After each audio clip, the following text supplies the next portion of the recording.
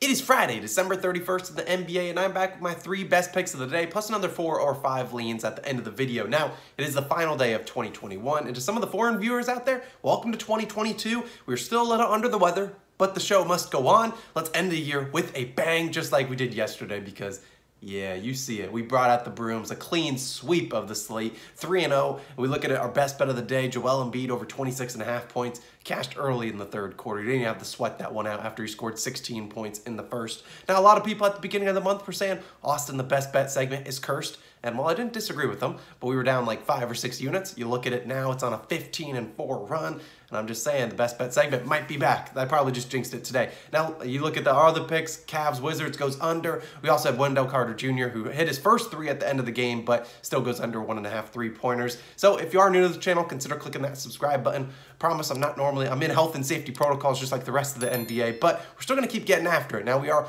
less than 300 subscribers away from 18,000. Well, I don't necessarily think we can hit that tonight, but if every single person that watches this video is subscribed to the channel, we will hit that 18,000. I'd really appreciate it if you just go down there, click that red button, subscribe. We appreciate it. It only takes a couple seconds. Also, click that like button. 2021 has been a crazy year for the Call on a Shot community.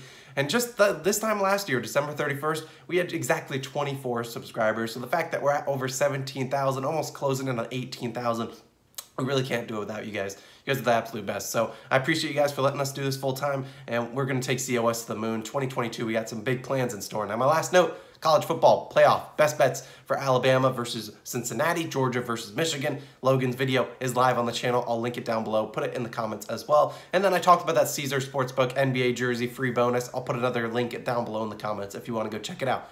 Now, let's get to the best bet of the day.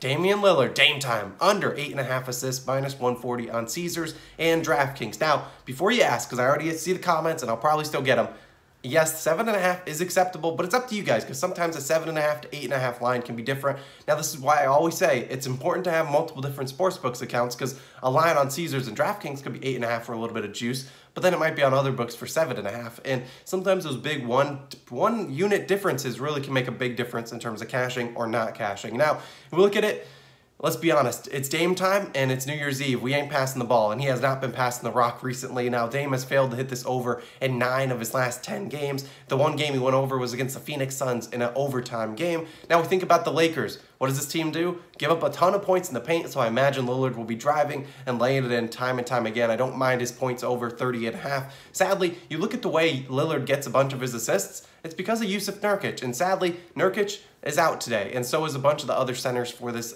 team. We'll talk about this in a second, but Lillard, he's really struggled getting assists the last 2 games, just 4 and 5 assists in his last 2, and that's because Nurkic has been out both of those 2 games. Again, the Lakers, they look at matchup, they play pretty frequently being in the same conference. Lillard gone under in 4 straight games versus LA Lakers team, not surpassing. He didn't even get over 7, so at 7.5, he hasn't hit that in 4 straight versus the Lakers. All in all, I think we should see a very similar performance to what we saw out of John Morant against this Lakers team when he had 41 points, just 2 assists. So I'm all in. I'll take his under 8.5 assists. Taking it with the juice, I'm fine with it. Best bet of the day. Up to you if you want to take it at 7.5. And we're staying in the same game because we're ringing in the new year with Dame time and the King, LeBron James, over 46.5 points plus rebounds plus assists, minus 125 on DraftKings. Now, sometimes when someone's hot, you just kind of got to keep riding with them. That was cringe, but we're going to keep going. Now, I understand this line keeps going up and up and up, but still think this is too low for LeBron after what he's been doing. Now, first and foremost, happy belated birthday, as yesterday was his birthday, turning 37 years old. And what's his birthday present? A great matchup against the Portland Trailblazers, who've been bleeding points to opposing teams left and right. Now, one of the best parts of this matchup is I think we're going to do a little bit predicting here. And I think LeBron James is going to start at the 5 again today at the center position. Now, when I look at this Portland team, obviously they're without Nurkic or without Zeller, and in the past couple games, I've been starting Larry Nance Jr. at the 5. And so I look at this matchup, I don't think they really want to start Dwight Howard against Larry Nance. I just don't think there's a need. So I think we might get LeBron at the 5 either way. I don't think it makes a big difference, but I think it will help him in terms of getting rebounds and assists. We look at it, he started at the 5 only once in his career against And the 5 is at the center position, if I didn't make that note. He started out at the center position once against the Rockets a couple games ago, 32 points, 10 rebounds, 11 assists for 53 PRAs. We'll look at LeBron. He's cashed this in 4 straight games with 57, 53, 55, and 51 PRAs. And 9 games this season without Anthony Davis. He's gone over in 7 of them, and today he's making that 8 of 10. Now, LeBron, he does a ton of, honestly, he's been shooting lights out. He's been knocking down a ton of threes. Last game, I believe he tied his career high with 8 3-pointers. But when you look at this Portland team, I don't think he necessarily needs to shoot a ton of threes because this Portland team bleeding points in the paint. But let's talk about the three-point line. Blazers giving up the 7th most threes in the league. But what are they also giving up the 7th most? Points in the paint at over 48 per game. The team with the worst points in the paint or gives up the most is the Kings at 52. So very close to that. But listen to this stat. Because over the last 3 games, the Portland Trailblazers have been without Jusuf Nurkic, and they've been giving up over 63 points per game in the paint. That is a ridiculous number. I think they'll be giving up free layups to Russell Westbrook and LeBron James tonight. I'm all in with the King as we ring in the new year, as this game is at 10:30 p.m. tip-off. It's a home game for at Staples Center. LeBron's going to want to put on a show. We're all in with the King. Now, my last play of the day is an earlier one. Caris LeVert over 29.5 points plus assists. And stick around because we got a couple leans that we're going to talk about that we might add as once we get a line for these games. Now, Caris LeVert over 29.5 points plus assists, minus 120 on points bet. Now, yes, this is a points plus assist line, and you know normally we do PRA lines, but I don't necessarily think he's the best rebounder, so that's why I do points plus assists. This is the bet that cashed for us 2 days ago. We're all back in. 30.5 is a fine line for this one as well, and this is another pay. It pays to have multiple different sportsbooks accounts because PointsBet has us at 29.5, and I'm all in. Now today we look at the Pacers team. We'll be taking on the Bulls, and this is an early game. Like I said, 3 p.m. Eastern time. So hopefully, if you're watching the video after this, hopefully LeVert's treating us nicely. If he isn't, so be it. Skip to the end for some extra leans that we're going to talk about. Now, the Pacers, like almost every other team in the NBA, are struggling with the health and safety protocols list, and that includes losing several players. Now, one of those guys is going to be Malcolm Brogdon, who's been without them a couple games, but they also just added Chris Duarte, the rookie, to their health and safety protocols list. We look at Duarte. Now, doesn't necessarily take a ton of shots, but still averages, sometimes 7, sometimes 14 shots a game. Another offensive weapon that's boop. He's gone. So we look at these two teams. They just played a couple games ago, and LeVert, 27 points, 9 assists for 36 points plus assists.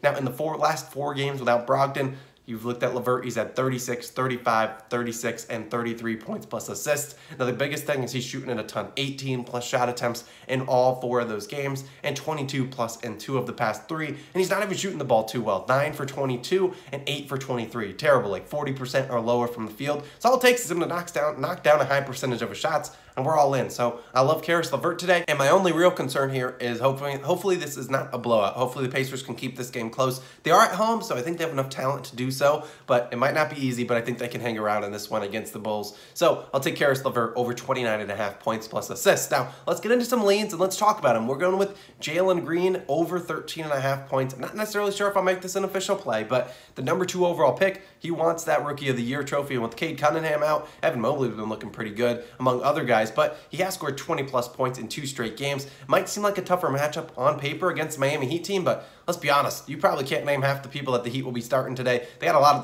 just signed Mario Chalmers for crying out loud. This is a team that is limited in the Heat, so they won't have a lot of bodies out there, which we'll talk about in a second. But we look at the Rockets, they're also limited too without Jayshawn Tate and Garrison Matthews. So we're very limited shot treats. Christian Wood, Kevin Porter Jr., and Jalen Green. I think Jalen Green will get up the shot attempts, just have to knock him down. Now likewise, same game, Tyler Hero, Jimmy Butler, and Omer Yurtseven. I definitely didn't pronounce that right, but all 3 of these guys are going to play big minutes again for this Heat team who, like I said, is without a lot of guys. Omer is their only center, and he's been rebounding the ball pretty well. I'm curious what lines we get from him. There's a reason I don't have any lines on the screen because I truthfully don't know what lines we're going to get for any of these guys, but they all should play big-time minutes. Now, speaking of Jalen Green, let's move to another Jalen Smith. Now, you might be like, who the heck's Jalen Smith? I don't blame you. But basically, he's the Suns' last starting big man on their roster. And he wears some specs, so who could not respect the specs? I love Jalen Smith. And the last note, this is a super early game. It's at 1 p.m. Eastern time, but you look at the Suns, they're without DeAndre Ayton,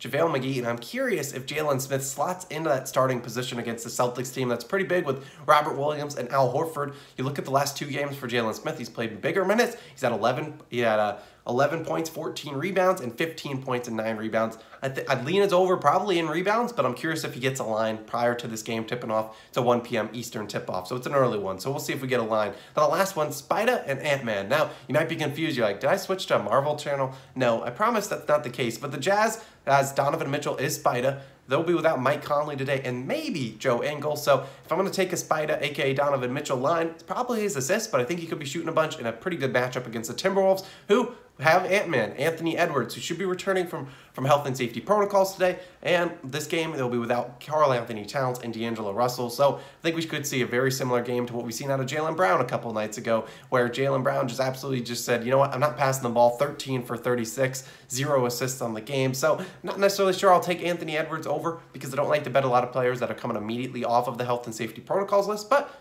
there are a couple guys that I will be looking at. So if I do add any plays, they'll be linked down below, pinned in the comment section down below. I appreciate you guys for tuning in. Thank you for an amazing 2021. Go check out Logan's video. It's linked on the screen. Stay safe tonight. Don't do anything irresponsible, but I will see you guys again tomorrow. Hopefully if we could bring out the brooms again, hey, that would be a pretty great end to 2021. This has been a great year. Appreciate you guys all for tuning into the videos. I'll see you guys again in the new year, hopefully with the brooms out. Let's get it going. Peace.